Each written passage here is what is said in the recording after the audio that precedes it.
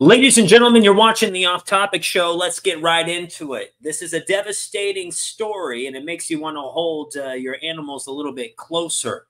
So there's a story about a squirrel named Peanut. He's no longer with us. And what's so special about this squirrel is not only the fact that the owner of this squirrel has been able to help other animals like Peanut. You see, Peanut, how do we see? We got to get back to the beginning here. Basically, Peanut was a little baby squirrel who lost its mom, and so this man saved the squirrel. I mean, he even let it go after it got older, and it came back to him. And what are you supposed to do at that point, right? I mean, if so. So anyway, he has a baby squirrel. It's named Peanut. He raises it. He even has a raccoon and other animals, but it was Peanut that went like viral across the internet, helping people, just bringing some joy. It's been his friend for over 7 years. And now the state took him away. And well, as you're going to find out in this story, Peanut's no longer with us. And why? Why is it all these criminals run free and there's never justice to them, but yet they're going to go take a squirrel out of a home? And wait until you hear what happens to this man. I'm hoping we can get an interview with him as well. I'm pretty sure he's busy right now. But let's get the word out about his nonprofit, and let's get the story out there about Peanut so people can understand. And when you take it back to the beginning, basically, let's go back to the beginning. This was the other day when Peanut got taken away from him. Everybody, I just want to say thank you from the bottom of my heart for everybody coming together for this. I haven't received any updates on Peanut. We're still in kind of the same waiting stage. But as we're waiting, we still have to focus on our nonprofit animal rescue. So I can't thank you all enough for the love and support. It has been a terrible nightmare for me. But we still have 300 animals to take care of. So if you guys can continue to sign the petition and donate if you can, it really means a lot to us. The traction for the last couple of days has been incredible, and it's all because of you guys. So I can't thank you all enough, and thank you for sticking with us and my family. We love you all. So please continue to spread the word, and let's get Peanut back. Now, he thought, we can't thank all you enough for the outpouring support. There's a small chance we can get him back home, so please continue to sign the petition. So they thought they were going to get Peanut home. I mean, they thought he was going to come back and they were going to hang out and make cool little funny videos like this. I mean, look at this. This is great. Dressed up as a squirrel. I mean, look at this. I mean, why would anybody want to go in there? Wait until you hear what the SWAT did. I mean, it's insane what they actually did to this man and his wife. But let's focus on Peanut. He's no longer with us. He doesn't look vicious, but what's going on? So he thought he was gonna get Peanut back, but as time goes on, what happened? I just wanted to update all of you, but I would first like to say how grateful I am for all of the love and support. You guys have no idea how much you have gotten me through the day and a half of just torment and a nightmare. I can't believe what transpired yesterday. I'm going to leave the details out of it, but we have the understanding that the DEC will not tell us whether or not Peanut is alive or not. So I can't give you a definitive answer of whether or not he's still here with us. I hope we have an opportunity to take him back and continue this journey on starting a nonprofit in a squirrel's name. Starting this nonprofit has been a dream come true. Showing the life of a squirrel has been nothing but incredible, and I can't thank you all for the love and support. So please continue to check the GoFundMe out. Please donate if you can. We have hired a legal team, so there's going to be a lot of expenses coming our way. So I just want to say thank you for everybody who signed petitions and emailed and called and really supported us. Hopefully we could bring Peanut home, but I can't do it without you guys. So thank you so much from the bottom of my heart. I love each and every one of you. Thank you for looking out for me and my family and the animals here at Peanut Farm. It means the world to me. So thank you. So this is the Instagram for Peanut's Freedom Farm. Now, this squirrel was bringing in enough income to support over 300 animals that have been, the mother died or something happened. But due to bureaucracy, the state comes in and, you're going to hear right now what happened. It's really sad. It wasn't just Peanut, too. They also had this Fred right here. The government took Fred, they took Peanut, and that, guys, I'm not trying to get off topic here, even though it's the name of the show, but that's pretty scary, yo. I mean, the government coming in telling you what's best for you. This is really scary. It's really sad. And I think we need to get this story and push it out there so more people can see it and understand that there's crazy crime happening. Illegal aliens. Like, dude, come on. But you're going to go knock down the man's door, put him on the floor, him and his wife, put him through all this over a squirrel? We live in a clown world, folks. Listen, buckle up. Wait until you... Oh, man. I mean, this is sad, folks. Hi, everyone. I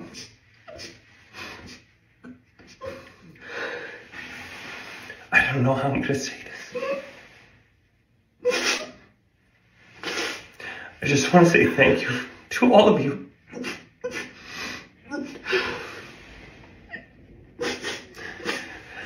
Peanut was the best thing that ever happened to us. And we got confirmation that they put him down.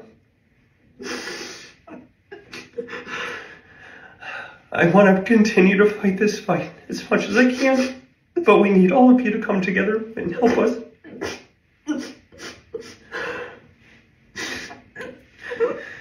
Please continue to help us raise money for the ongoing legal battles and for our nonprofit so we can keep Peanut's name alive. Thank you all. Ladies and gentlemen, remember, I just want to say 300, ladies and gentlemen, 300, one squirrel, 300 animals this one squirrel takes care of. And oh man, here we got it. Looks like I have a video I just pulled up. I don't know if this guy is their lawyer or what.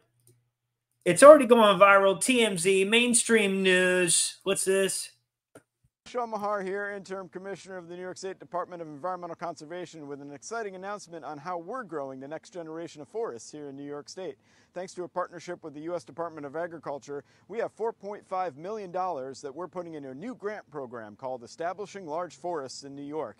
This exciting program will target funding to landowners of 5 acres or larger who can help us restore forests in the state and help us reach our 25 million tree goal. Take a look at dec.ny.gov for more information on this exciting new program, and we really look forward to getting these trees planted on our landscape. So these are the people that basically took Peanut to his doom. You know what? This is getting everywhere. We need to have... What's going on here, folks? So the internet rallies behind famous pet squirrel Peanut that was taken by the state. All right. Peanut has amazed 35,000 plus followers on Instagram. No, it's oh no, 500,000. Sorry, I don't have my glasses on. According to NBC News, there were multiple bites. Now, multiple complaints, anonymous complaints, guys. See, this is why the internet, it's crazy, man. The internet's crazy. There's people right here admitting, and you guys, they're getting found. Like, you can't just look at this. On Monday, he's going to file a motion. It looks like certain people are out here admitting to what they're doing here. People filed false reports to get Peanut taken away. People jealous. Online trolls, ladies and gentlemen, just jealous, envious people. This is horrible.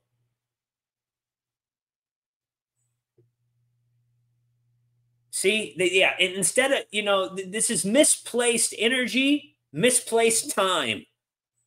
There's so many more important issues to go about instead of going after this little squirrel. This is what should get people, honestly, it should get people kind of thinking about the government and how kind of bullcrap stuff is. I mean, let me just be nice. I mean, I don't want to be nice, but let me try to keep it PG here with what I want to say. But we know this is bullcrap, folks. We know. 71 rescue horses at our nonprofit Animal Rescue.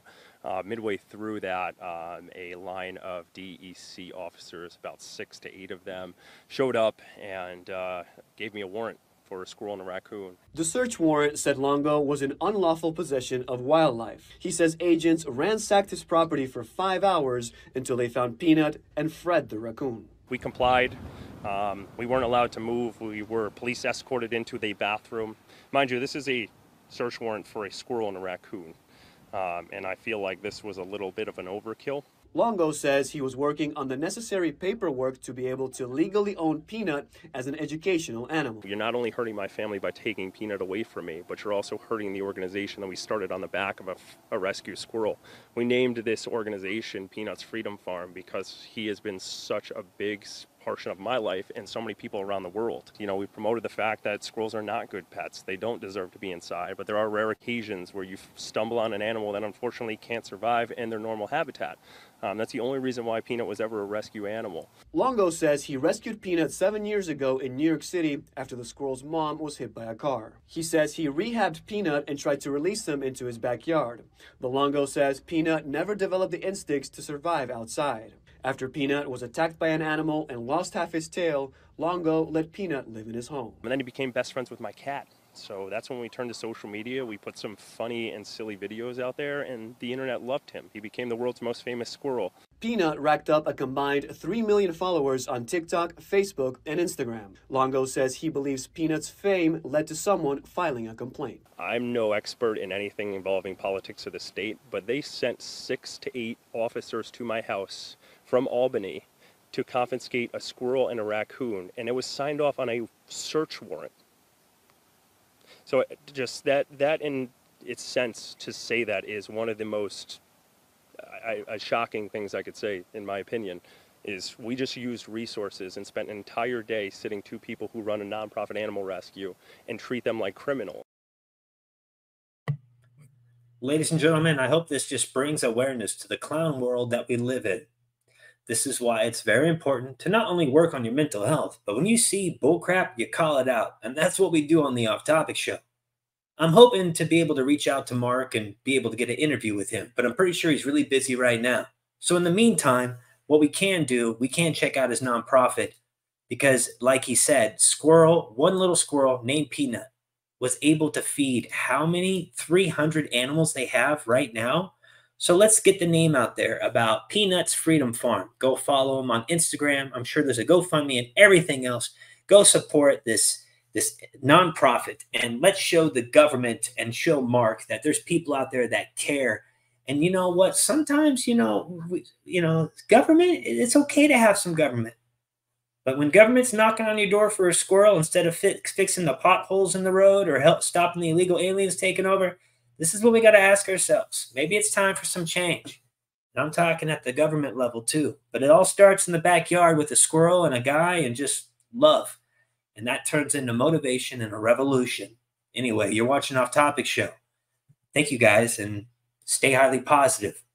Rest in peace, Peanut. Justice will be served in your name.